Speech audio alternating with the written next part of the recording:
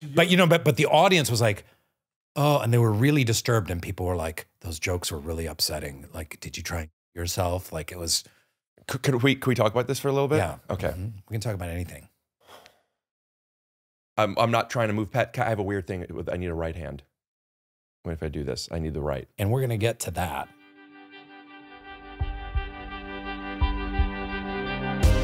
Hey there, it's me, Rainn Wilson, and I want to dig into the human experience. I want to have conversations about a spiritual revolution.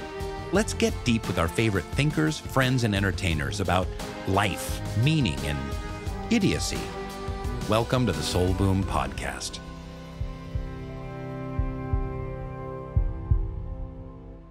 I want to shift gears a little bit. Okay, let's do it.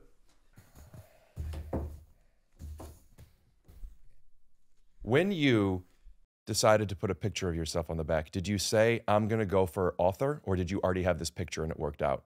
Because this is a I have a book picture. I'm cupping, cradling my tiny face and enormous forehead.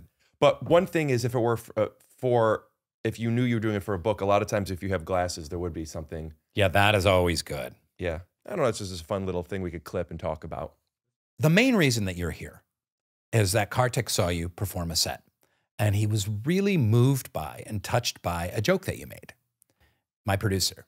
And that was, you were riffing and you just kind of offhand said, by the way, if I said to you right now that I believed in God, I would lose half the audience. And it's way kind of cooler and edgier to be, I'm paraphrasing off of what he said, right? To say that you're an atheist. But if I told you what I really believed and like sincerely believed, and you're going toward like the spiritual side of life, that you would risk losing a big chunk of the audience.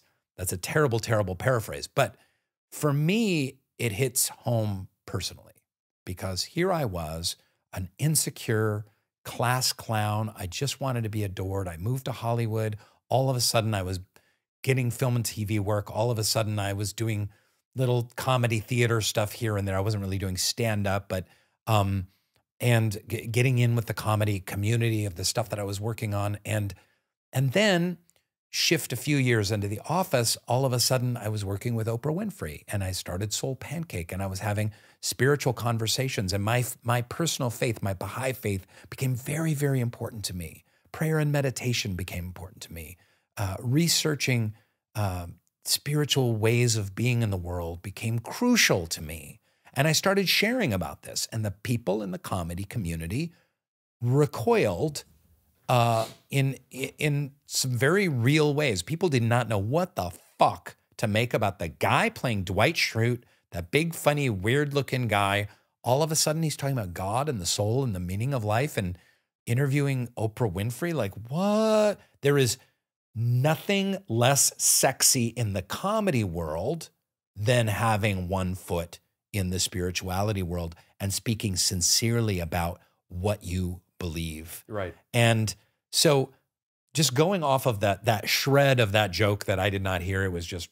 it was the only time I ever said it. I vaguely remember it. It was something that was on my mind on the way to that show. I want to also just acknowledge, because you said something that I feel like there's one little switch missing, of you saying like people in the comedy community do not like to hear this, or the spirituality, it's either too serious or something. And what I have found is there's a difference between preaching what you believe and preaching your point of view. And when you express religion, God, faith, atheism, whatever it might be, people might be feeling that you're telling me that I'm wrong or what I need to think, as opposed to saying, here's how I see this, and this is how I feel about it. And I don't remember what I said. I do remember the feeling. This is a bit hyperbolic, I guess, but people either believe in God and like, God is real, God is great, I live for God. They're here. And then there's a huge gap where not many people live. And then over here, it's, you fucking idiot. You believe in a ghost upstairs who created the world in 7 days? It very much feels like politics too, where it's like, where's the centrist mentality? Like, where's the maybe? Where's the I don't know? Where's the probably nots? There's such certainty that this is or is not? Well, I won't push back on that a little bit, because the fastest growing religion in the United States is spiritual, but not religious. Right. And many of the spiritual, but not religious, have a very different kind of conception of God, where it's much more like the spirit of nature or of just kind of general love in the world. Right. And many of them are agnostic. Many of them are like, I don't really know. There's quite the survey that I read, hardcore atheists are like less than 15%. And there's almost equal amount of agnostics, of people that don't know. So I feel like the spiritual but not religious and the agnostic do make up that center, and that's a pretty big portion of the population. That very much makes sense to me. Mm-hmm. There is a traditional view of God, and there's many, many different gods. Sure. But there's the Abrahamic view of, yes. I call it in the book, Sky Daddy. Well, not just Abrahamic view. There's also I don't know enough about it, but there's also like the Quran side. But Islam is an Abrahamic religion. Is it? Mm-hmm. I thought Abrahamic religion came into Abraham and Judaism, Christianity, and Islam. In Islam, those all it's come called from the Old Testament. And it all comes the people of the book. The Islam sees itself very much as a fulfillment of that lineage. Then the Abrahamic God is patriarchal. Is where it becomes something to follow. I mean, in a quite literal sense, just governmental policies that are based off of religion. Mm-hmm. But like there are people that are living their life for religion, and then there's people that don't. And to me, I don't know.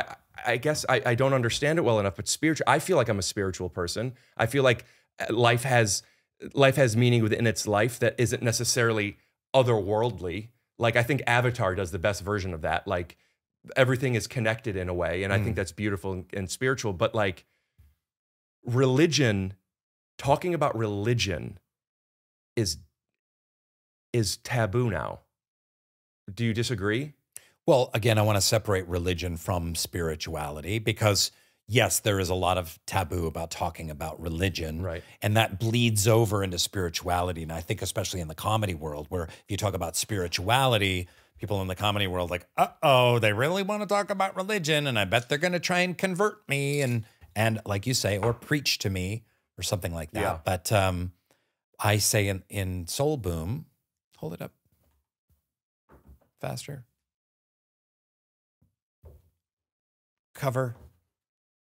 I say in Soul Boom, I feel like we've thrown the spiritual baby out with the religious bathwater. So we threw the religious bathwater out, but we've also lost a lot of the beautiful, rich wisdom traditions and meaning from the world's great faith traditions that we could benefit from individually and societally. Would you say that spirituality then is perhaps the philosophy of religion and the intention behind it, and not necessarily the miracle of it? I think that's very well said.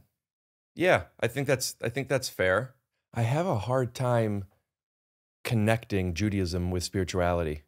Not that they're not connected; they don't overlap. You only feel of it as a cultural experience for you. Yeah, like I used to do a bit where I talk about I'm a Jewish Democrat because that's how I was born. Like I don't know anything. Just like these are the boxes that I was told to fit in, and the tradition and the culture remain important to me. But like the religious aspect of it, Judaism to me is much more traditional than it is religious. And I do find tradition and spirituality to go hand in hand, because there is a familiarity in the tradition. I'll meet Jewish people and not know they're Jewish, and just feel like I know them.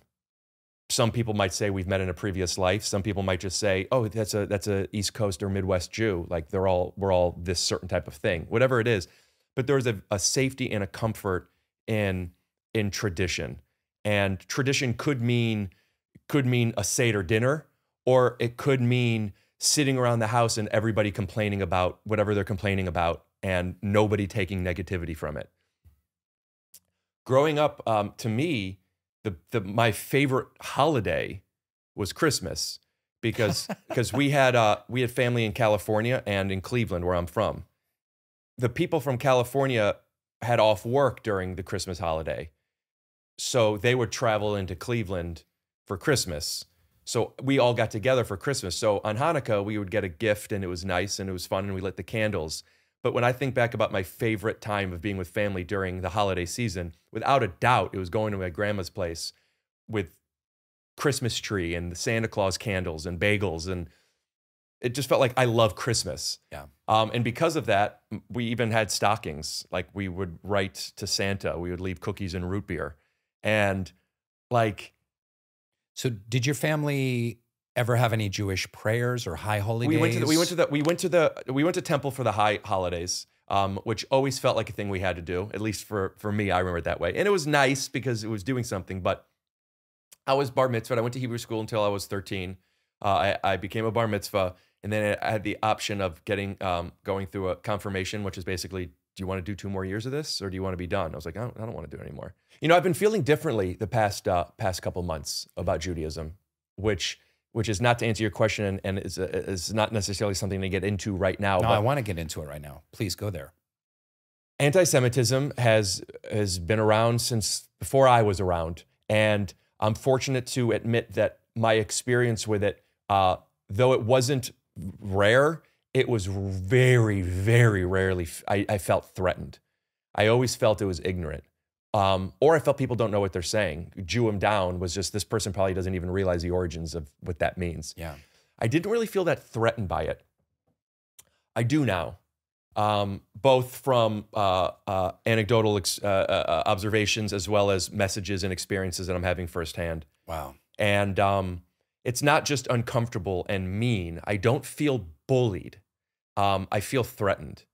And the lack of acknowledgement of it from, I'll just call it social media, but you know, anything you might watch, the connection of my, and I don't use this term as a joke, and I don't know if I've ever said this word, brethren, my Jewish brethren, and the support that we have been sending each other, and whether it's posts that are public or messages of support or calls, has made me really appreciate what feels like a tribe, and feels like a safe space. But like, there was always a very like surface level Jewish. Oh yeah, cool, man. You find the afikomen, and just like little Jewish jokes that have so much more depth now and inclusion now. And when you grew up Jewish, you grew up a certain way. Not everybody.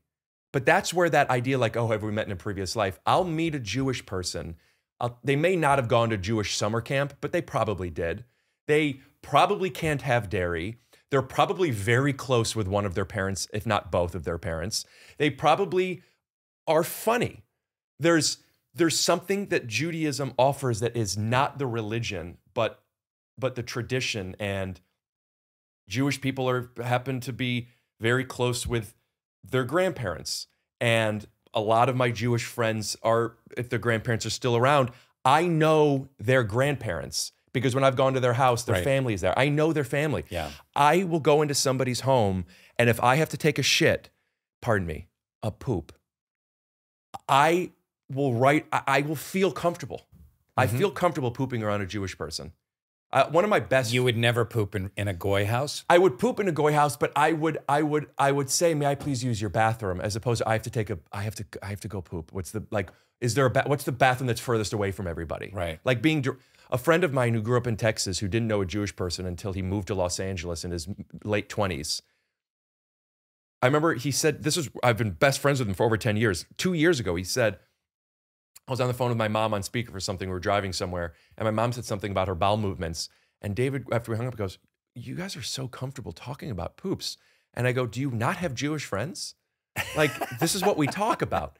And to say Judaism, it's cultural that we talk about poops, is a joke version of it. But there is a shorthand of being very direct, very comfortable talking about what is bothering them, what is aching them. Yeah. And with that comes that kind of that thing of like understanding your needs and wants. I need to feel safe. There's an intimacy in having a kind of bold, unabashed, unadorned conversation. Absolutely. That when you have the stereotype like WASP house, which I didn't grow up in, but the stereotype, which very rarely exists, but it does exist. Are you talking about a colder Yeah, cold, emotional, where things are not said and left unspoken. Like More so emotionless, that sounds like, not emotional. Did I say emotional? Yeah, you're saying like Your not showing emotional emotion. thing. Yeah, you Is don't suppressed. show emotions. Right. Emotions are suppressed. There are things that can and cannot be spoken about. That does not breed an intimacy where you can talk about your shits with your mom. Yeah, and whether it's shits or whether it's giggles, or whether it's threats that you're getting, and like there is such a bond. I feel the way with comedians too. There's a bond with comedians. There's a bond with Jewish people. There's just, it's community. Spirituality feels to me in the same category as wellness. Like spirituality feels like eating well, appreciating life, kindness, being in touch with your needs and your wants. Where religion feels like having answers to things outside of science. Religion is, I guess the only through line is the meaning of life and why are we here? Is it to prove to is it, you talk in your book about the babies, the twin babies, and one is like, I can't wait to get out of here and experience this wonderful life, and the other is like, there's nothing but carnage and blood and horrible things out there. Stay in here as long as you possibly can. In the womb, yeah. In the womb, yeah. And one is wanting to live life, and the other is scared of what's on the other side. And the metaphor that I believe you were saying was, we don't know what's on the other side. It might be great. While the baby thought it would be a bad thing. There is this kind of, the religious side is believing that after life, there is something better for you. And whether or not that is the case, doesn't feel like the same category as spirituality, which is just about being in here in the womb right now. And when you start talking about what happens after life, that to me feels more religious than spiritual. Do you disagree? I kind of disagree. I feel like considering the journey of the soul is very much attached to spirituality. And you do not need to be of any faith to deeply ponder the fact that we are spiritual beings having a human experience. And we're going to lose these meat suits in 10, 20, 50 years, however long it is. We're all in the process of dying. And in every spiritual tradition, there is a continuity. There is a life continuity. You said better. I don't know, like better than this world, different than this world, perhaps more advanced than this world. This world is a hell of a lot more advanced than what it was like for a baby in the womb.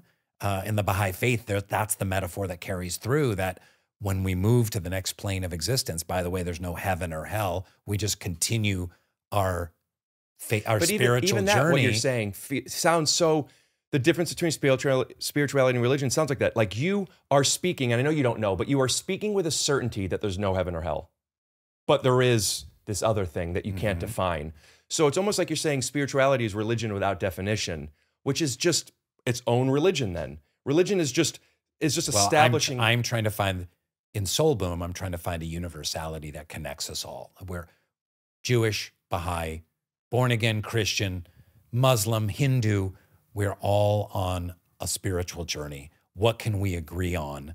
Let's focus on those and try and draw the tools that we need to make our lives richer, healthier, more vibrant, more meaningful. And yeah, I kind of skirt, I mean, I'm a Baha'i, but I try in the Soul Boom world to kind of skirt any kind of like religious doctrine necessarily. But that's why I asked about your Jewish upbringing. Like, I'm interested in knowing like what fed your soul being a Jewish kid in Cleveland. I grew up with such love in my aunts, my uncles, my cousins, my grandparents, my parents, my brother, the pets, my mom just doing, I love to, to our animals. I grew up with such love that I feel so connected to my family. And I don't think this is a breakthrough observation, but when you love somebody, I have some friends that I feel like, I love some of my friends I love. It feels like family, and I feel very, very connected to them. Yeah. It's just such love and connection. Yeah, I don't know. I'm feeling myself wanting to define something that I don't even understand, but I am feeling introspective at the moment of like, I feel like sometimes love is a choice and sometimes it's not. And when it feels like it's not a choice, it's because this person makes that same thing I said with like, oh, I feel like we've met in a previous life. Like if I feel a certain way with a person, it makes me feel like I love them. And I don't know how much of that is ego. Like, oh, I only love them because they make me feel good. So that feels a little cheap. But something that everybody in my family has in common is they make me feel good. Is that why I love them? I don't know. So I would say, can we, and the challenge is, can you and me in our lives expand that definition of family? Can it be a slightly larger circle? And can we humans, who oftentimes, not always, but oftentimes greatly love our biological families and our extended families, can we extend that to our friends, to the people that we work with, to our workplaces? Right. Can we extend that to immigrants that might look different than us? Can we extend that to people that might be suffering halfway across the globe, to our Haitian brothers and sisters, to our Gazan brothers and sisters, to our Israeli brothers and sisters in a universal way? And that's the step that I hope we can be endeavoring to take, to be pushing ourselves, to be pushing our boundaries and our envelope about what is acceptable and how can we deepen that compassion, day by day, week by week, month by month, country by country. Have you been able to do that? I struggle with it. I'm trying. It is part of the goal that I set to myself is month by month, I want to become more and more compassionate to people that are different than myself and expand my definition of what is family. Does that mean something that's actionable? For example, I'm going to help these people find a home? Sure. Or does that mean, because that is something that you could control, but you're only doing that, might you be doing that because of the challenge you set for yourself? And at what point does that challenge then bring in that feeling of, I'm not doing it because I want to, I'm doing it because it's real. Like the way I want to support my friends and family is very real. When I see somebody on the street that needs help, maybe I'll say, can I go buy you something to eat? And that is real in that moment, but I'm not walking away feeling for them past that moment. I could make the choice, but go every day, buy that person lunch, or try and find this person a job and let them stay with you until whatever. Like there's a difference between the actionability and the feeling. And I'm curious, has your conscious choice to start being more actionable and intentional, has that then created within you an actual different feeling of love for strangers? Faith without works is dead, is from the Bible, from James in the Bible. And I feel like in the Buddhist tradition, you start with right mind and it moves into right action, right? So you set your intention. Your intention then harnesses your feeling. Or maybe you do it the other way. Maybe you harness your feeling and set your intention, and then that reveals itself in greater action. If it doesn't reveal itself in action, it's just a warm, fuzzy feeling in your chest, like, oh, I love the children of the Ukraine, but so it's part of that process. It's feeling, mind, and action. Am I great at it? No. I want to get better and better at it. I'm better now than I was 5 years ago. I'm better 5 years ago than I was 15 years ago. So I'm trending in the right direction, and having these kind of conversations, I think, is an asset toward that movement. That's why I want to build a spiritual revolution. That's why we need a spiritual revolution is the subtitle of the book. Hold it up, hold it up, hold it up. And now put it down. Go ahead. I want to ask one more question about it, because I know we've gone back and forth of timing stuff, but people that are part of your life but not close, what types of things can you do to love them more? Like what actual tangible, not just the I think you can listen to them and hear their story and empathize with what they're going through. Right. Because I think that it all comes down to compassion. I think it is a muscle that can be exercised. Compassion can be exercised just like a muscle in the gymnasium, and that you can do on a daily basis. And then hopefully it leads to little actions here and there. It doesn't mean that you give up your family and move to Ukraine or move to Gaza or move to Israel and start, I understand, working with people, but you make tiny little changes that move the ball forward? Something I got from my mom that I like is my mom talks to everybody. My mom will start conversations with people in line. She'll be asking so many questions. People love my mom. I love that. And I got that from her. My mom gets stuff. Like even before COVID, when it's easier to change your flight, if you ever needed to get a ticket changed, my mom would get it changed with no fee. She's calling, she's making best friends with them. And I remember looking, ooh, I want to have that type of thing. But it got into a thing where you start schmoozing with people. And I have, there was one girl I dated, and I understand that it wasn't for her, but she got frustrated that like everywhere we go it takes so long because you're talking to everybody. But like and I'm asking them questions, and I'm missing social cues. Maybe I'm asking something that's too personal, but I still feel like it was okay. Everything is okay. I remember I was at Dupar's before it closed in the Valley, and there was a person in there that was, one might say was a little odd. And I was so curious about this person. And my friends were in there and they wanted to leave. And I'm having a 20-minute conversation. I'm just like, what is that voice that you're doing? What is that? And like having this conversation with this person that they seemed a lot less odd once you got to know them. I can't say that the reason I was doing that was because of love or morality, but I was very interested in talking to people. So I like that you said that, because it's like, I do think of my mom as one of the most loving people ever. And she does listen to everybody. A genuine interest and curiosity about other people is the perfect way to start.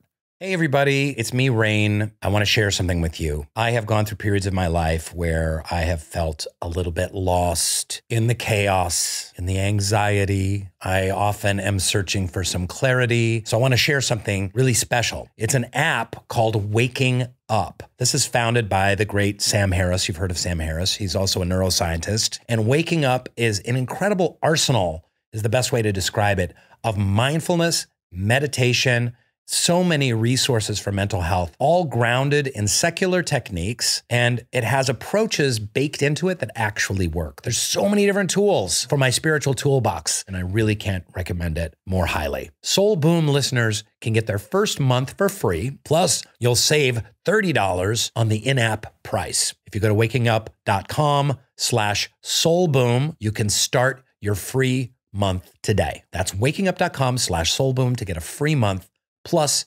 $30 off. One of the main reasons I was so drawn to having you here, besides the fact that you're delightful and funny and brilliant and a great basketball player and rapper too, is that recently you came to kind of diagnose yourself with the help of experts that you are autistic and on the spectrum. And I find this absolutely fascinating. I saw the I Am Phenomenal film, which was great, but how were you led? It had to do with Bill Lawrence, is that right? The TV writer? So that's the I Am Phenomenal video that I put on YouTube is kind of a story that was the inciting incident to me getting the proper diagnosis, which I had hypothesized for maybe a year or two before then, but like also, I don't know, probably not. Does it matter? Why does it matter? I'm also feeling, I don't know if vulnerable is the right word, but I'm feeling insecure at the moment because it's something that I don't shy away from. Like, I'm not secretive about this, but I don't love talking about it, and I will. There's just a lot of judgment. This isn't a victim sad story. I just want to say too, and I'll just address that, because just straight up, like, I get how and why that would make you feel vulnerable. And you've probably read a lot of YouTube comments and people like giving a lot of shit and being skeptical and even mean. This has been a thing for me because for my whole life, I struggled with mental health issues. I never really talked about it. It's been very vulnerable for me as well on this journey to come out and talk about anxiety, depression, suicidal ideation, loneliness, addiction, and what a role that played through my 20s and 30s, but still to this day. So I get it. It's very meaningful to people as well, because they're like, oh, thank God you spoke about that. I'm also neurodivergent. You're so successful. You've got a stand-up career and an acting career. And I think these conversations are really important. I did a TV show a few years ago called As We See It. And it was about 3 20-somethings on the autism spectrum living together to find independence and relationships and work and et cetera. After that show and befriending so many people, so many neurodivergent people, I became comfortable talking, more comfortable, like being open and talking about it. But there still is this thing inside that was, when I first was diagnosed and I started talking about it, I had some people in my life that were like, yeah, I figured. And then some people were like, that's not what autism is. And I have said this before, but there's such a dirty feeling that I found myself, and that's on me. I found myself, instead of just expressing myself or trying to better understand the way I communicate and how others could communicate more efficiently with me, I found myself in positions where I was like almost selling. No, you don't understand. You don't know some of the things that I don't show. You don't know some of the things when I'm alone. You don't understand all the special schools and special classes and isolation things when I was a kid. And it was like, what am I selling you on how long it took me to put on some fucking socks? And it just felt so dirty to where I stopped talking about it. But I didn't stop reading about it. I didn't stop trying to better understand. And what I've learned about myself and my lack of awareness, not that my awareness has so much broadened, but I have a better understanding of like, oh, I can't possibly know this. It's changed my life. And I have, as you said, it may be beneficial to some people. I have decided that like, yeah, I don't want to steer away from it. I love talking about all of these observations and tools, which I'd love to get into, but I'm dancing around at the moment because I wanted to be able to do it without qualifying it as autism, because it's not all autism. And I hate the idea of speaking for autism as opposed to speaking to my experiences, which relate to autism when it does. Yeah. There are some classic... But you yourself said you were relieved when you kind of got that diagnosis, because it's like, oh, that explains so a lot much. of your OCD and like you. The not picking up on the social cues, the taking things literally, the not being having a difficult time adapting to situations, my sensitivities to sounds and smells and textures, my obstacles in empathizing with points of view that I don't have intuitively. Me not understanding that just because I'm not uncomfortable doesn't mean that they're not. Me not understanding that even though I'll say, hey, I'm feeling vulnerable and uncomfortable and setting my own boundaries, other people either don't want to or don't know how to do that. Me learning how to give people a safe space, not because it's my responsibility, but because if I don't, then they're not going to connect with me. And I have a bit where I talk about, I was diagnosed with autism in my 30s, and I have a bit where I talked about like, I didn't realize I didn't have friends growing up until recently. I always thought everybody was busy. I just believed that I can't hang out, Rick. I used to have, sometimes I would ask kids would make excuses and I would say, can my mom talk to your mom? I mean, I'm not embarrassed or ashamed about it because I was a kid and my mom was my champion. But just the idea of just missing that, like that's that thing, that one little thing that the audience is missing. Oh, he's joking. This obvious comedian doing a performance is joking, obviously, but because they're missing that, now the whole thing flops. And now, do I stop doing that, or do I need to let them in on it, and how? And the autism diagnosis changed my comedy. I used to, getting back to the Bill Lawrence of it, who gave me my first job and is a big-time show creator now. And he saw me do stand-up and he said... he did Scrubs, he did Ted Lasso, he's done a lot of big hit shows. He said, after he saw me do stand-up the day we met, he goes, I love how comfortable you are in uncomfortable moments. And I knew he said that as a compliment, but I also thought, what was uncomfortable? I was just doing it was just doing a Will Smith impression or whatever the fuck. Like, what's uncomfortable about this? So I wasn't insulted. I believed him, but what is uncomfortable? And for the longest time, I had this reputation in comedy of like... You'd replay the tape and go, I don't see what's uncomfortable. This is like a fucking massage, guys. And like I had this, I have and definitely had this reputation of I like to make people uncomfortable and make stuff awkward. It's an operational cost, people getting awkward, but that's not what I'm trying to do. It's not what I want people to be like, yes, that's great what you just did. The problem wasn't what I thought was funny wasn't funny. And the problem wasn't that people thought I wasn't funny. The problem was that one little disconnect. And that one little disconnect is always a different thing. It's a disconnect, but it's always for a different reason. You remind me of somebody I don't like. You said something very direct and it felt like you were being mean, so I'm needing to protect myself. There's a very specific moment. It was right when I got diagnosed and I was trying to look for this stuff. And I was having a conversation with a friend of mine and she's telling me this story about something that I'm not understanding. And I say, I'm sorry, I don't get it. What's the point? And then she finished talking 10 seconds later. And I didn't think, the only thing I noticed in that moment was she has this energy talking, I said something, and then her energy changed and it ended. So I asked, did I say something that changed the energy? I was and still am very interested. She goes, oh, I was probably talking too much. You told me what's the point? Like, so I just wanted to get to it, which makes total sense. My intention was, I'm not able to follow right now. I need like a thesis statement. Like I just help guide me to the point you're making so I could enjoy this with you. Yeah. One thing was missing. Yeah. That miscommunication happens and will always happen, and that's okay. But the idea to recognize that it did happen, first of all, and then try and get better at making it not. For example, saying something like, I want you to know I am interested. I'm not quite understanding the point. Could you word that differently? And now it's different. Right. What I've learned from this diagnosis, and again, we're going out of order, the why of it I'm happy to get into, but like what I learned from it is how to communicate more efficiently with people. Could you explain the point? I'm interested. I want to hear more, for example. And then helping condition other people how to better communicate with me. Whenever we have a new director, I don't say I have autism. I say, hey, I need to be spoken to very directly. I don't pick up on the nuance. If you want to give me a line read, if we don't have time for something, if you just say it. Yeah. Because when why don't we do it this way and then blah, blah, blah, blah, blah. Yeah.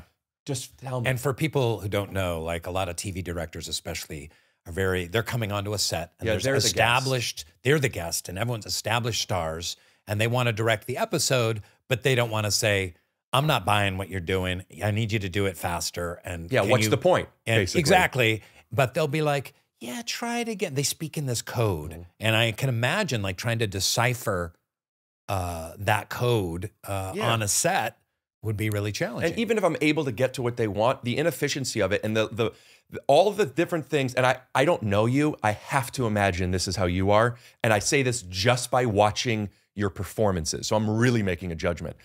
But there's so much in life to calculate at any given moment. And everything you have to calculate stops you or gets in the way from being present. And what you have on The Office, at least almost all the time, I mean, it's edited, so they pick the takes, is what both you and Steve have on The Office is it seems like you are completely in. You are completely present. Like, what is improvised and what is not, I don't know if anyone will know unless they look at a script. That is a superpower that if you're worried about doing something wrong or upsetting somebody or the time limit, at least you can't be present. You have to have a complete safe space.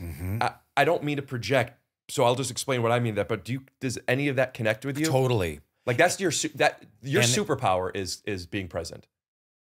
Yes, but there are sets and roles and situations where I really struggle as an actor to be present. And exactly what you said, like I hate to use the word safe space because it's such an overused word, but quite literally feeling safe. But Greg Daniels created a safe space, and Ken Kwapis, who directed Larry Sanders' show and other kind of semi-improvised shows, they created an environment, even with the guest directors, even with the writers, there's like, we're gonna find it. Everything is malleable. Finding it is the safest. Like, hey, we're supposed to find it is the safest. Yeah. I almost called my podcast "Finding It."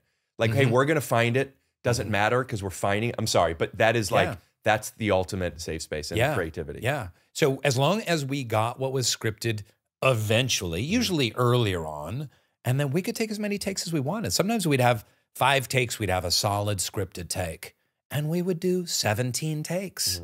because there's more to just explore and have fun with, and then it would dry up and we would move on. So there was the parameters for me and Steve and all of the actors for that matter to really sink in and just respond to exactly what's in front of us in a way that you need to do successful improv. But when you have things you have to think about, like in a simple version that there's no way around, we have to hurry up, we don't have time. Yeah. In a way that isn't as efficient. The director said I could do this, but I don't really know. Or am I annoying people? Am I wasting people's time? Yeah. And that's interpersonally as well. Like now, whenever anybody checks their watch, I have to ask, do you want to go? Are we talking too much? Right. Because I, for better and for worse, don't trust until I know somebody, their ability to establish their own boundaries. So I feel this sense of, because I've missed people's boundaries so much. The first 2 years after my diagnosis, I was saying sorry to everything preemptively, just in case. I'm by the way, sorry. I don't know if I'm changing the frame. Is this fine? Like just checking in with everything, like just fucking be. And it's that calculating stuff. This is really rich and really valuable. Talk me through a little bit about, again, going back a little more in the history. Like, I want to know, you had some inkling. Bill Lawrence brought it up as a possibility. You went and got a diagnosis. I want to know how that worked. Sure. And then how did you talked about how you felt relieved, but I imagine, did you feel sad or heartbroken or confused yes, at the same time reasons. too? Did it make you depressed? Like, talk me through that, just that, the arc of that discovery and how it affected you in terms of a personal transformation. In grade school, I was always in special classes. Okay. Just learning disabled type of stuff, you know, just like the study hall that was a little small, the blah, blah, blah, blah. Short bus. Yeah. I think that term, I don't really care, but I think that term is a bit stigmatized, and for whatever reason, I'm trying to be conscious of it. We're cutting that out. Don't worry. I'm going to throw some things in. I don't think it's worth. Absolutely. I don't think it's worth cutting out because it's nothing bad. I mean, it's up to you. That's fine. But it's offensive. It's one of those. It's one of those things we would, like, in the 70s and 80s be like, oh, the short bus kids. I think if it is offensive, I think it's oddly offensive for the wrong reason. As if being on the idea of being a short bus makes sense. Hey, these people, there's less people like this than like this. So statistically, the bus doesn't need to be as long. It's like saying, oh, you have a sedan, we have an SUV. Okay. There were things that happened in school that we could get into, but not the point. The point of it is all these things and needing to go to these special schools and being really embarrassed coming back to my main school and like I always felt like what did you struggle with in school? Why were you put there? You're so articulate, so brilliant. Your mind works at 1,000 miles per hour. What was your struggle? I've been thinking about this, and I could only answer from my memories of a kid. So I don't know. What I have to imagine is, can we call your mom? Yeah. What's her name? Debbie. Debbie? Yeah. Let me talk. Oops. Hi, Debbie, Mrs. Glassman. Hi, I'm here with your son, Rick. My name's Rainn Wilson. I'm an actor and a podcaster. Yes, how are you? I was on the show The Office. Did you ever watch The Office? I watched every single episode of The Office, and you were phenomenal in it. You know, my dad's ringtone when I call is The Office theme. Wow, the Glassman family is all in on The Office. The Glassman family loves The Office. Thanks, Debbie. Would you mind holding on one moment while I say goodbye? Oh no, he's still here. Okay, I've got somebody putting carbon monoxide. Tell him to not put the carbon monoxide in the house, Mom. I keep telling you we don't want the carbon monoxide in the house. The idea is keep the carbon monoxide away. Out of the house. Yeah. Out of the house. In the exhaust pipe. Out of the house. She keeps putting carbon monoxide in the house. Debbie. Yes, dear. Debbie, I just need a minute. I'm talking to your son, Rick. Richard? Richard? About, not a very Jewish name, Richard. It's an Old English medieval name. Well, Richard. You know what, though? We go way back, us Jews. We're all over. You are all over. So all over we the were place. Old English too, Much you like know. this episode. We'll pull it together in post. Debbie, we're talking about his history. Hold on.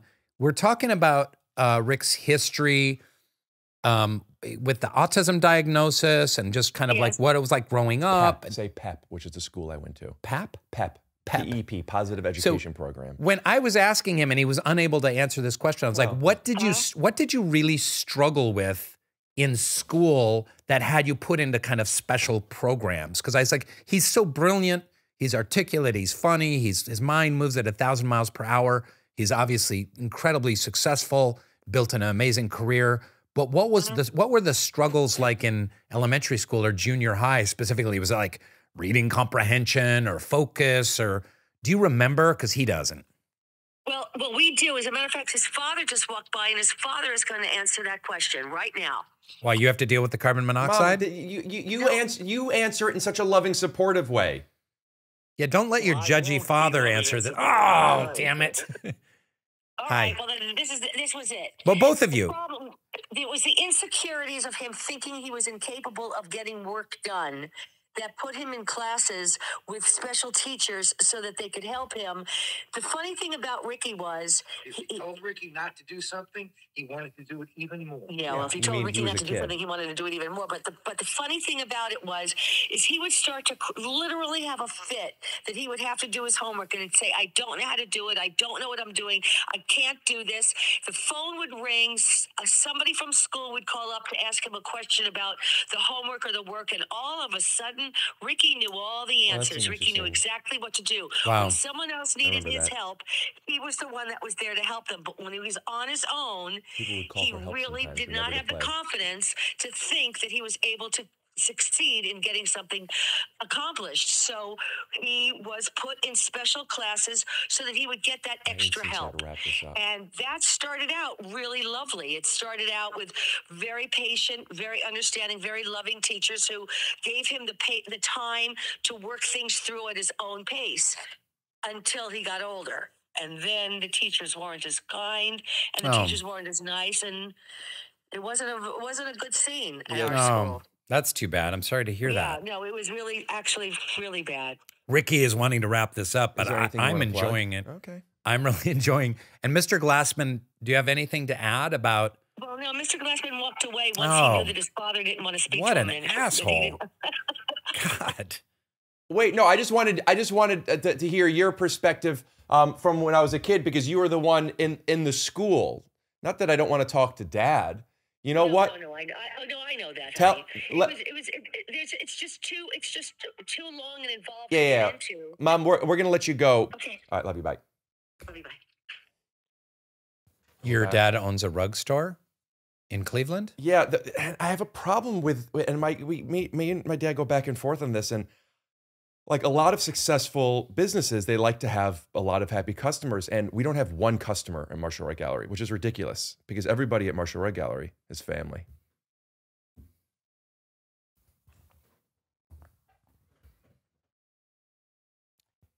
So the diagnosis. So I had these problems as a kid. They went away. I didn't have these problems anymore. These problems were the way my social interactions were very, very difficult and or non-existent. I didn't communicate very consistently with people. I had very, very, very bad OCD, and things needed to be done a very certain way, which isolated me from people. I got into comedy. I learned how to communicate jokes, and most of the people I interacted with were, comedians, and you didn't have to connect in the ways you do in the real world. It could just be bits, and and you were good at recognizing the bit. There was something in your brain that was like, oh, I see the construct of the bit. Either exactly or the exact opposite. And what I mean by that is I never knew if this was a joke or not. So I developed the comedy to treat everything as if it were real, but it's a joke. I've said this on my podcast a lot, but I don't find jokes and sincerity mutually exclusive. They're both. Hey, we're being playful, we're being silly. Everything is inspired by something real. I am treating this very real, but my tone, my energy, the way we're doing it is going to be a joke because I never knew. Which then led to people never knowing if I was joking or serious. And that was 10 years of my life. I always knew everybody knew I was joking. Of course they know. How could they not? There was no world where I would recognize that they didn't know I was joking. And a flaw in the social system is people won't tell you. People would rather just be like, okay, and walk away than saying, hey, I'm not understanding your intention here and you're making me uncomfortable. So for the longest time, I'm now like, great. That's so funny. Can I just pop in there real quick? My therapist, who also sees my wife and is our couples therapist, named Bruce, he's amazing. And he says that the #1 tool for communication in a relationship is the phrase, that didn't feel good, what's your intent? And that was exactly, and it's so funny because that's exactly what you said. But it is an issue, like when stuff comes at us and either someone was rude or not being, they weren't meaning to be rude. They were like, what, Just can you get to the point? Yeah. Yeah. So that didn't feel good. What's your intent? Is so important in a marriage, and it immediately slows things down, immediately takes stock of your sensitivity. And all you're saying is it didn't feel good. That didn't mean that you're being an asshole. You're not pointing any fingers. You learn in 2nd grade, you talk in I feelings, not you dids. Yeah. Not accusations. Yeah, it also develops a shorthand because if you say, hey, that didn't feel good, and I say, oh, sorry, I was just doing this, you could then say, even though you were joking, I didn't like it. Yeah. Now I know not to do it. Yeah. Or you could be like, that makes so much sense. I thought, oh, I don't care, keep doing it. And then you develop this shorthand, this trust, and giving people the benefit of the doubt. Not only is it important when you recognize that I don't feel good to communicate it, what seems to be an obstacle for a lot of the people that I meet is they don't even know that something didn't make them feel good in the moment. They don't understand their feelings. They may understand that doesn't feel good, but they don't know why, let alone have the confidence and ability to communicate it. It doesn't even have to be a negative thing. It could be the me joking all the time. It could be the me annoying everybody with all of my bits. I'm sure you've had some relationships and some girlfriends who are like, Rick, will you cut it with the bits? Yeah, so in close relationships, it wasn't as much of a problem because there wasn't as much of a need for me to hide behind them.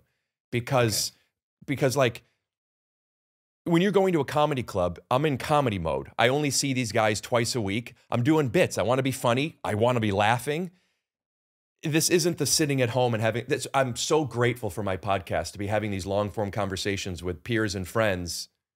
You have a podcast? It's called Take Your Shoes Off. And it doesn't have to be all bits. I'm going a little bit all over the place. I want to still answer what you're saying, but I used to only do bits because, not just because I wanted to laugh and I recognized one thing I recognized was laughing. I didn't know how you were feeling. I didn't know if you liked me or not. I still don't know if you like me or not, but I knew that's a real laugh, and I chased it. I want that because it was honest. If you give somebody a present, some people thank you so much. Some people, oh, this is nice. You don't know how they feel. If you make somebody angry, they might ignore you. They might overreact. You don't know. The laugh evens the playing field. But I also then kind of developed this thing where I just talk in jokes. It's just you do bits, you know? You saying you have a podcast, it's just a little bit. It's just a thing. It's just constant bits you're doing. I didn't know how much I was bothering people. And when I noticed a couple of things that made me think, wait a minute, do I have autism? I don't have autism, but like, kinda.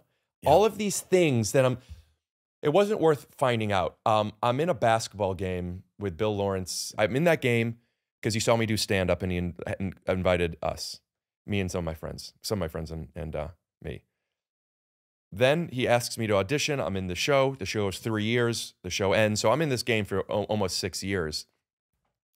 And I got an email one day from him, which is with this I Am Phenomenal, that video I made. Joel McHale plays Bill. Yeah. His script is the email from Bill. So the actual dialogue he says in this short film video that you made is almost word for word, with the exception of Joel improvising, and I say this for Bill's benefit, Joel improvising how much he loves anal sex. I just want to let that be known, because Bill said he got a lot of messages talking about how much he loves anal. So that was not part of the email. So he basically, I got kicked out of this basketball game because I was bothering people. Oh, wow. Some of the stuff I disagreed with, some of the stuff I didn't realize, but I believe. I am phenomenal. It's called that because I am the best basketball player out there. I am funny. I am good. Everybody likes me. And then I found out not only am I not the first one picked, no, they don't even want me there. And I'm like, what the fuck are you talking about? Why? Because I want to win? You fucking cucks.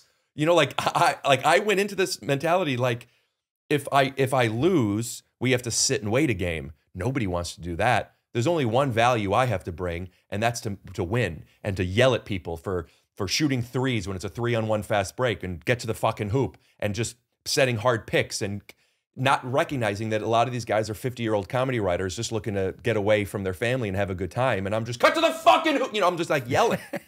And though I don't think I'm wrong for my instincts of wanting to win and play aggressively, I had no idea that this was stepping on other people's enjoyment. And within 2 weeks, I got kicked out of a basketball game and a poker game with what I thought were my friends who think I'm the funniest, best guy in the world. And then like, we don't want Rick here. He's too aggressive. He talks too much shit, blah, blah, blah, blah. And Bill, it was a very, very kind, very, very direct email that made me feel very sad and appreciative at the same time, which was, really? I'm like, wait, these people... And I'm just like, I read this email and I had been thinking about it for a little bit. And he goes, it seems like you lack awareness on how people receive you, which would be the thesis statement of what I'd been missing. Sure. That one little thing. And it's like, yeah, obviously. Yeah. But it wasn't that I don't know how they think about me. I knew. There's a Mark Twain quote that I love. I'm paraphrasing, but being wrong isn't the problem. It's knowing you're right when it just ain't so.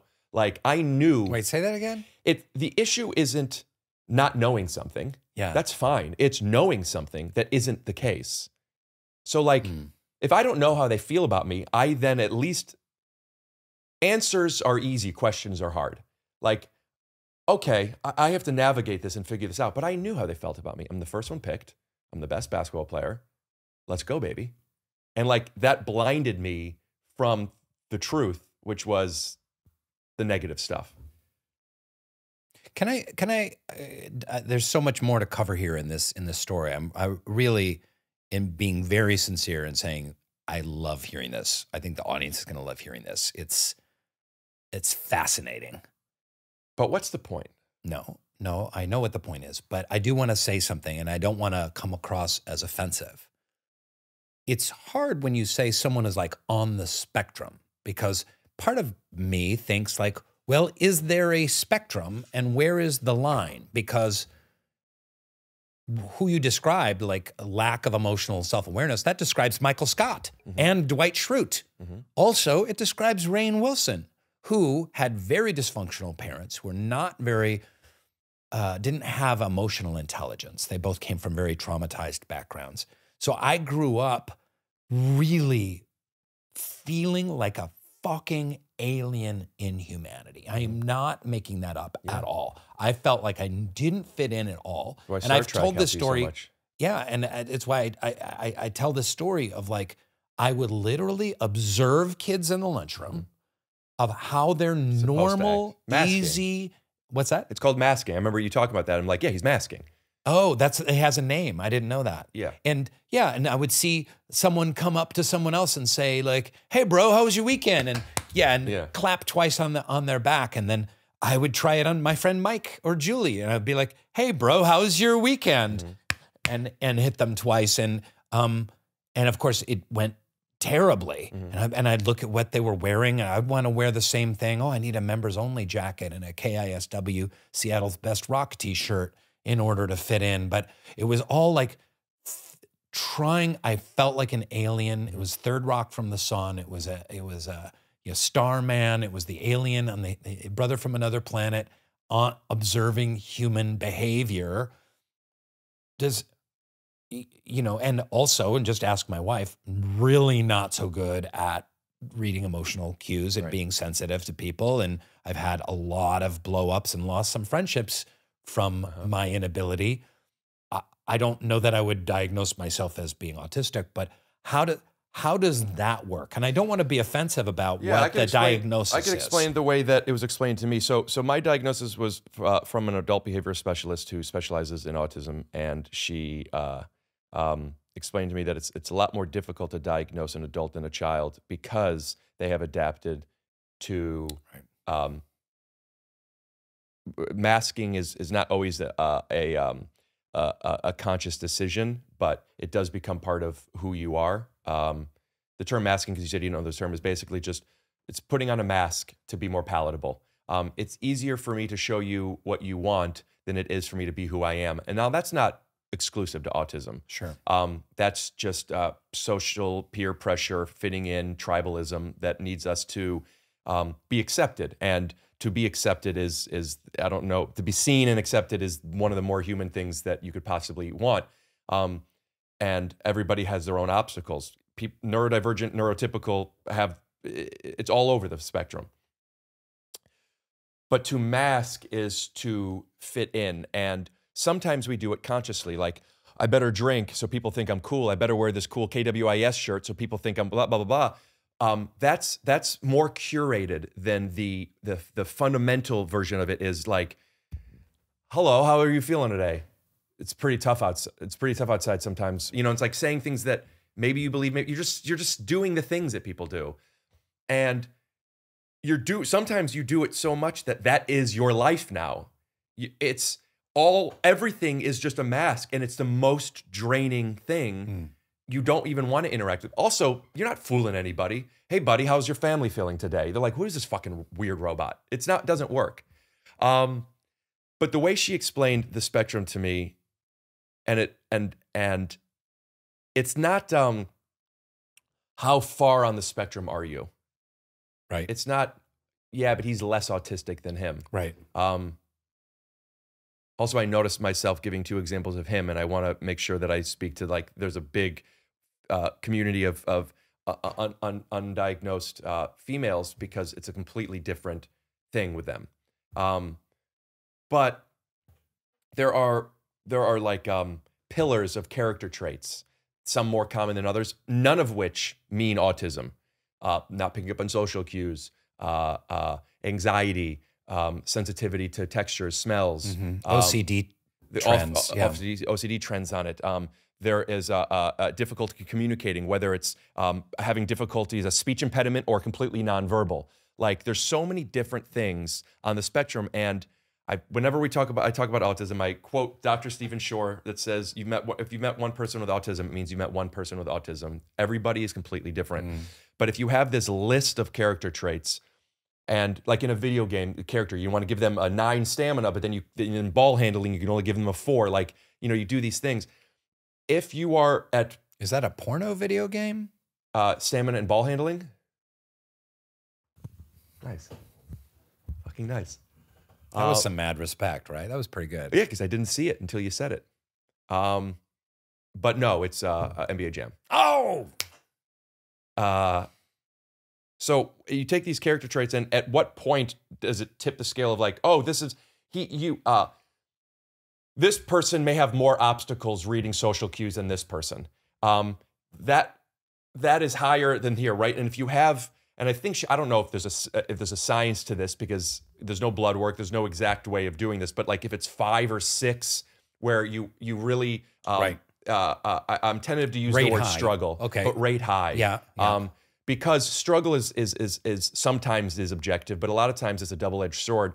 You know, my inability to do this makes me very good at this. So it's really how it's defined. But like, if you have enough of these things along the spectrum of character traits, not along the spectrum of autism, where he's on the spectrum, meaning out of all these things, there are a certain amount of things where it's like, oh, he or she is, I'll just say fuck it, I'll say struggles.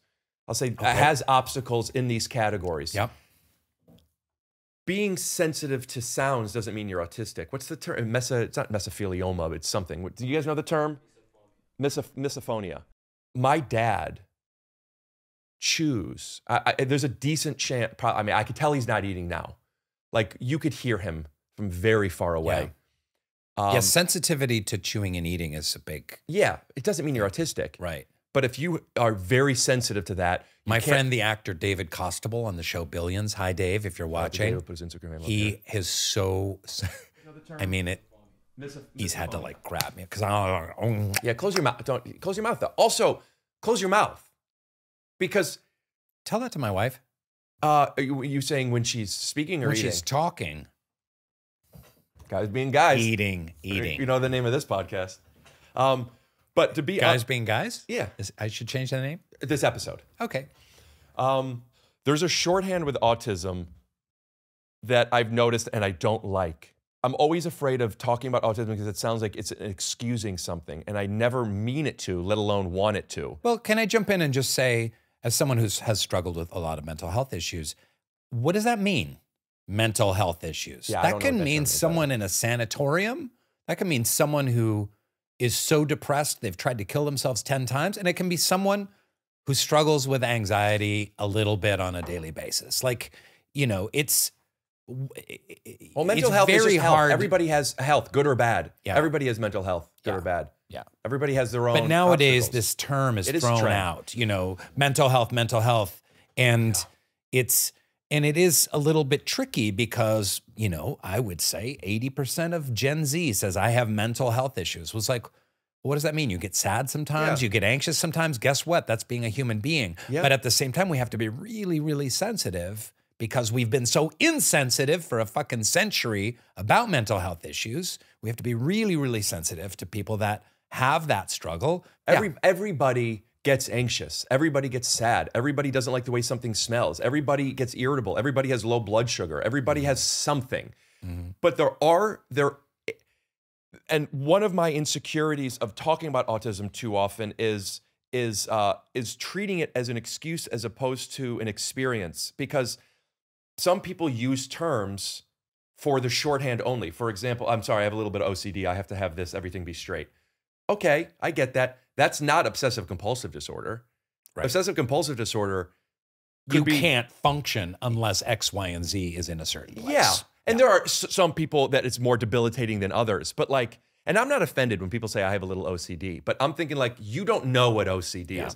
You know how people were when lockdown happened and they were washing their chips in the sink? Like that's what OCD is. I had COVID protocols before COVID. Like you can't touch, you have to do this, you have to touch.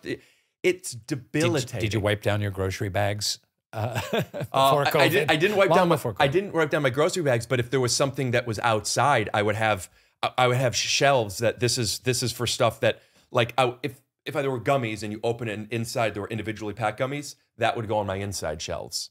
I would have, I still have, I have outdoor clothes, indoor clean clothes, and bed clothes. And sometimes I'll go out. I went outside today, right? These pants are now outdoor pants, but wearing them once, they're not dirty. So I have a closet for my outdoor clean. And that means I could wear these again, but I'm not going to put these with my clean clothes because then who fucking knows? There's nothing logical about it. Yeah. But like, that's OCD. So there are people who have neurodiverse obstacles that far exceed some of the obstacles, A, that I have, or B, that people recognize that I have, where I don't want to make people not feel seen by me talking about some of my stuff. But after doing this show, the As We See It show, which is my favorite thing I've done, it's wonderful. And talking about it more on my podcast, having people from the show on my podcast. And you have a podcast? Take your shoes off. Why are you telling? Oh, because I want them to watch. And the take your shoes off is because that's a thing that is palatable. You need people to take their shoes off when they go in your podcast studio? Yeah. And people get that because it's not that weird. I'm going to leave my fucking shoes on. If you want me on the pod, if you want me on your pod, I am not taking my shoes off. How do you like me now? I think it sucks that I can't have you on my podcast. Line in the sand. Line in the sand. What if I put booties on? No, you're not the first person to suggest this. You want to know who that other person is? Good luck. He's in prison now. Do you remember when Wesley Snipes was in prison, but then for tax evasion, but then he got out and he did the Expendables movie, and then when they go on the train at the beginning and they let Wesley Snipes' character out of these bars that he's in, and they're like, "How did they get you?" And he goes, "Tax evasion." It all comes around. This kicked in late, but it just kicked in, and I want to get silly. And I don't know when we're going and how long we're doing, and we're probably wrapping up soon, but I just want to say, if you're ever willing to come on my podcast and get silly, you're going to have to take your shoes off. I'll take more than my shoes off. Good. Can I have my pants off if I do your podcast? Yeah, you wouldn't be the first. Oh, you've had other? I've had people with their pants off, their shirt off. We get wild. I want to keep going if that's okay with you. Let me finish that one part. Okay. Why I've decided that I like talking about this is that since that TV show and me talking about it on the pod sometimes, I've had numerous people comment, write, and when I've met them, told me that they have since been diagnosed themselves. Wow. And why I think that's important, because it was originally before the basketball game. Why do I need to know? What's the point of getting diagnosed? It's not like it's going to change me. The reason is there are so many things you could learn about the why. Some of my anxieties, though I still get them, I better understand why. Yeah. And it makes it so much more efficient to self-soothe. Yeah. I know what positions to not put myself in. I know what positions are going to be difficult before going into them. Yeah. I know how to ask for that safety. I know how to know when I can't get that safety. And that idea of learning how to communicate with other people and how to help them communicate with me, that's why it's so important to understand, not I have autism but my mind works in a way that was not conditioned the way that most of the people around my life have conditioned themselves and me. And there are things that are not intuitive for me that I didn't know. I have gotten so good at reading people's facial expressions. I got so good at knowing, that means you're hungry. Are you hungry? I've gotten so good at recognizing them because I had no idea what they were. I then was researching on my own, both in books and audio tapes on people who were diagnosed themselves, especially it's a certain type of person when they're diagnosed as an adult. And then on the podcast and asking questions of the why. Why did you say that? What does that mean? Could you say that differently? And I've just like... That's so cool that you would be learning on a podcast as you're going. Oh, yeah. That's so cool. And then watching it, before I was watching the person and editing and I'm watching me and seeing things that I missed and when I interrupted and why I did and when I could see that I checked out without expressing that I'm checking out. Like, let them know that. You don't have to say you're boring me, but say, hey, I'm kind of not grasping or I'm losing a little bit of interest. Could we dive in differently or something?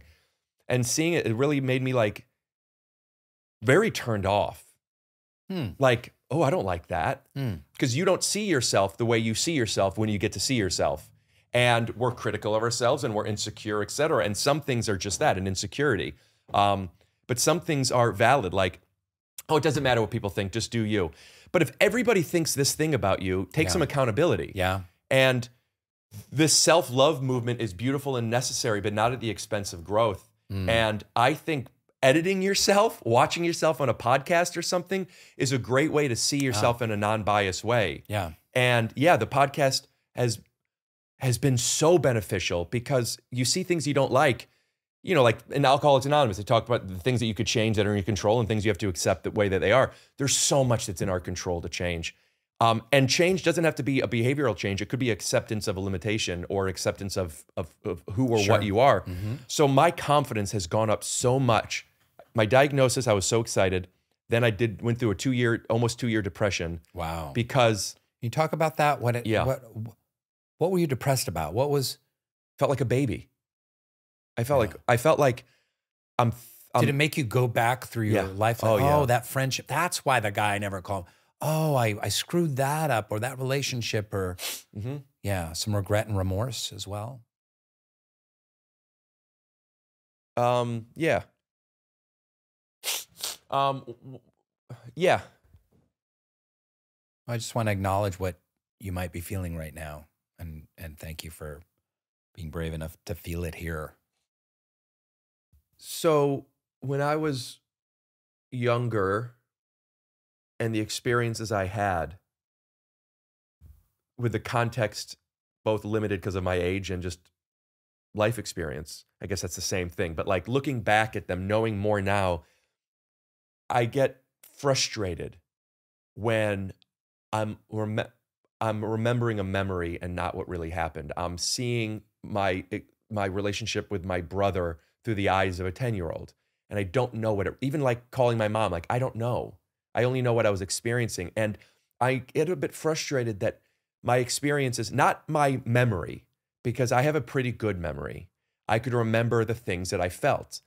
My experience of what I felt is so limited. I had such blinders on.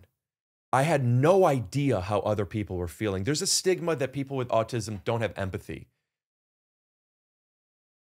which is, from my experience of now befriending many people on the autism spectrum, is so far from the truth. Oh. However, the ability to empathize is only as strong as your ability to see the thing you empathize with. And like, you have to recognize someone's pain or someone else's struggle or where they're meeting up with an obstacle in order to be able to have compassion for them. So it's a recognition piece. And I find that a lot of these friends that I have made are extra sensitive to it. But someone might need to say, hey, I'm really hurting right now. They might not recognize a wince on the face or a lot of posture changes. So while you're going like this a whole bunch, I'm just talking to you about how great my fucking coffee is. And you're like, this guy doesn't care about how I feel. This guy doesn't know how you feel. And he would be interested if you expressed it to him. Yeah. Well, I want to say that there's a parallel here with my experience. It's very different, but there is a certain parallel, which was when I really got into therapy and when I really got into recovery, and realizing kind of a lot of the trauma I went through as a kid. And my mom took off when I was 1.5 years, and I was in a really dysfunctional family, and there was just a lot of shit. When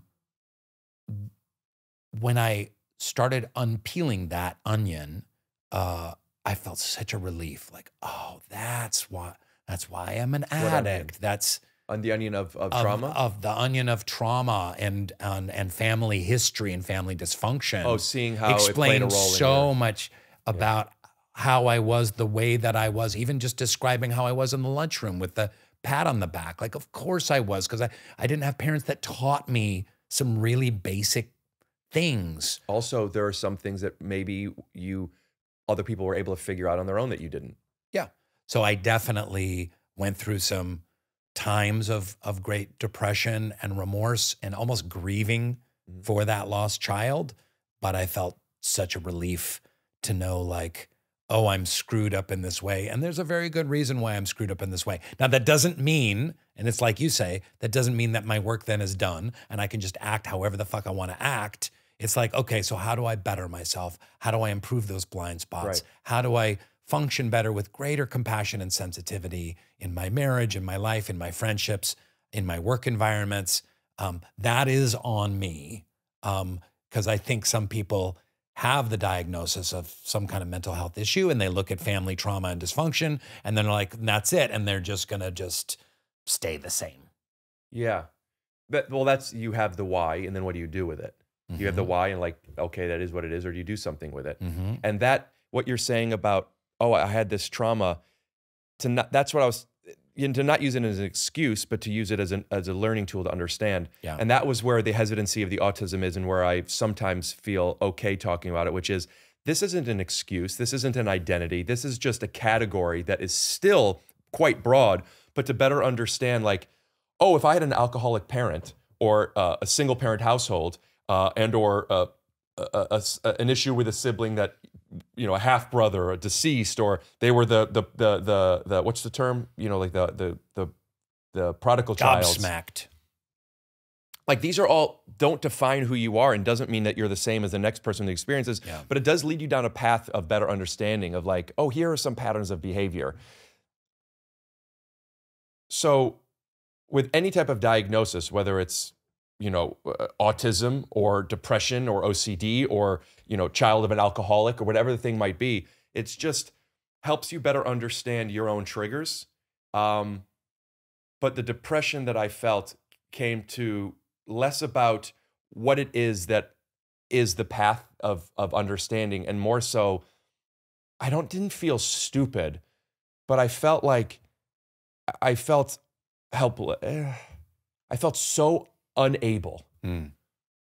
I'm a 30-something-year-old guy who now I wouldn't go on dates. I wouldn't believe my friendships that I've since developed as an adult. Like, is everybody lying to me? Mm. Is everybody, what you went, I remember I was dating a girl who was telling me a story and I was listening, and she said, "You're not listening to me." And then I said, "I am listening to you." And then I don't know if it was passive aggressive or not. I don't remember. You repeated back. My intention was proving, yes. Yeah. Word for word. And she goes, "Okay, well, I don't like that you're doing that." No problem for her. She felt her feelings. But I said, "What could I do?" And she goes, "Well, people, there's a call and response where people want you to go, or say like, right." So then I jokingly, but like as she was talking, I'd be like, right, yes. Mm-hmm. To this day, when somebody does that, I don't think that they're putting it on. I also don't know that they're not. Are you listening to me, or are you wanting me to feel listened to? And I have no idea. And that's one of those calculations that I say keeps me from being present. What I've learned. I haven't been listening this entire time. And if that bothers me, okay, if that bothers me and I feel like something I could control, I'm now going to be trying to fix that. Yeah.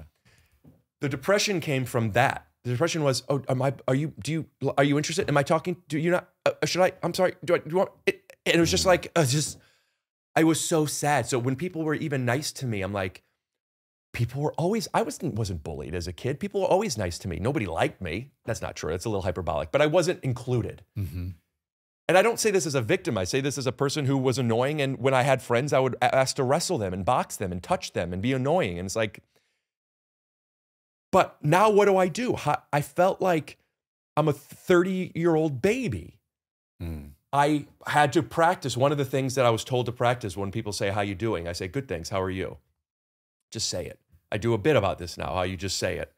And speaking of that, what are some autism jokes and bits that you can say that I could never say? Ready, go. Oh, I don't know what you can never say. Well, come on. Because if I told autism jokes, come on, that would be offensive. My jokes are about my obstacles and strengths with autism, not autism. I have a bit where I say, I have a lot of anxiety and a lot of stomach issues. And 6 years ago, I was diagnosed with autism. My whole life, I just thought I was Jewish. And I find that a lot of these neuroses are a very Jewish thing. So I guess you not being Jewish, is it Jewtism? Is it what? Is it Jewtism? I don't know what that means. It's a combination of Jewish and autism. Oh. Yeah, I guess they both end in ish. Jawtism? So what you have is Jawtism. I'm just throwing that out. I was born with jaundice. Okay. But I thought maybe you could use that and throw that in. Yeah, it's kind of your brand. Okay. My brand is offensive and not funny. No, your brand is offensive and deconstructive. Okay. And then the funny, it just takes one little switch. The Office, obviously everybody loves for their own reasons and the same reason. But there really is something, and I was excited to come on this podcast, and we didn't talk about it much, and if you're willing to take your shoes off, I want to spend a lot of time with this when you come on. But I meant what I said, and this is an observation that I have made a long time ago. You and Steve's ability to be present is why, it's a little reductive to say is why you're funny, but is a big reason why, to me, you're so funny. And it's because I believe you. I believe that character. I believe you. And I believe you so much. And that's also credit to like the show itself and that you're put in these situations that you get to play into this. And the great scripts and the great editing. Fantastic. And thank you to the cast and the crew. Being honest to me is the best way of being really, really funny. And I've leaned into that. And I don't know if I've gone too far. And sometimes I'll talk on stage, I'll be being so honest. And I've noticed that it goes the other way sometimes. And sometimes when you're being so honest, people think you're joking. And that's like a new hurdle for me now. It used to be, oh, Rick's joking because he's being playful. No, I'm telling you the truth. I'm just doing it in a playful way because that's where I feel safe. And now I've gotten to the sign where like, I'm just trying to be as honest as possible because it's so funny. You're able to, if you believe this person, then I don't, it's just. Well, I'll tell you an experience about that. So I did one of these improv shows where I was the guest monologist, monologist. And they just said, you get a prompt from the audience and just tell a monologue really from your life and be really truthful. Yeah. And just really, people will know when you're making stuff up and exaggerating, like really be as truthful as possible. And for me, not being a stand-up, and then, of course, for people that don't know, then the improvisers will spend a great deal of time like unpacking the story and telling different versions of it, and it's inspired and influenced by the story that you tell. And it was so much fun to tell real life stories from my life that I didn't think were necessarily that funny, and it was getting raucous applause because I was just trying to be as truthful as possible. Yeah. I had this ball operation. I had an operation on my scrotum. Yes. I had a hydrocele, a little bit related. People don't understand, but he's bragging now. I had the old-fashioned varicocele. Yeah, I had the hydrocele. It's one up. Which is a varicocele, but with multiple heads. That's what a hydra beast is. We'll keep it in, but put up a picture. Anyway, so you have ball surgery, and people are now laughing, not because, balls, but because they believe your vulnerability. Yeah, and I talked about what it's like to kind of discover that you need scrotal surgery and going through it and what... Let me guess, left testicle? I'm going to be really honest. I don't even remember which one it was. I'll put money on it. It's your left. I think it was my right. No, a lot of these vascular issues and things happen on the same side your heart is on.